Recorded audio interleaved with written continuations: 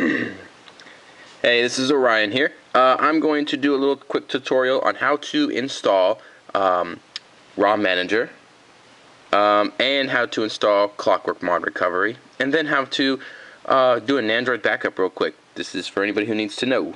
Alright, so open up the marketplace, go to and search ROM Manager, which I've already searched, so it's already there.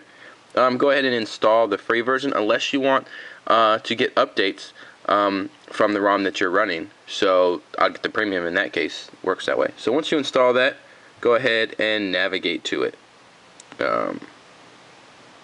When you open it up, it's going to give you some notification of something usually. Mine's already been opened. Go ahead and flash Clockwork Mod Recovery. I currently don't have it installed. I don't use ROM Manager very much, but this is just the easy way of going about doing stuff. So go ahead and install that. When you install that, it's going to ask you what kind of phone that you're running. It's basically confirm that I'm running the HTC Evo, which is HTC Evo 4G. So once you have that installed, okay, you'll probably have to reboot your phone, blah this, blah that, okay? So go ahead and turn your phone off once that's done. My phone, I'm running CyanogenMod, so when I hit reboot, I can go right into recovery. Okay, but we're not going to do that right now. I'm just going to go ahead and turn it off so I can show you the key combination that you need to do in order to get into your new recovery.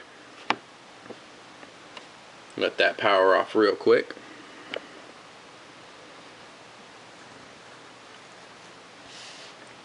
Okay, so basically what you're going to want to do, I'm going to tell you right now. Now that it's off, you're going to want to hold the power button and the volume down key. Okay, so I usually press the volume down key down first and then the volume key after. You got to keep holding it down until you see it go to the other screen. So I'm holding down bottom button and then the top power button.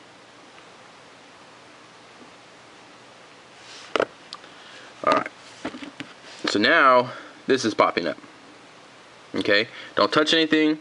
Let it do this little quick thing first, then there you go, it's done.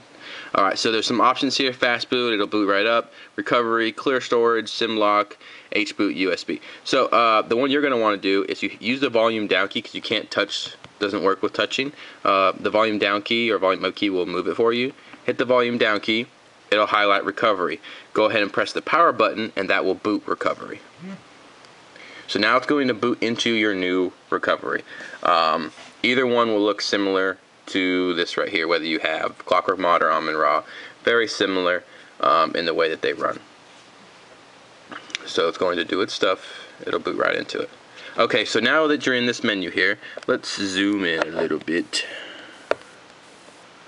Alright, so give you some options here: the reboot system, backup, flash.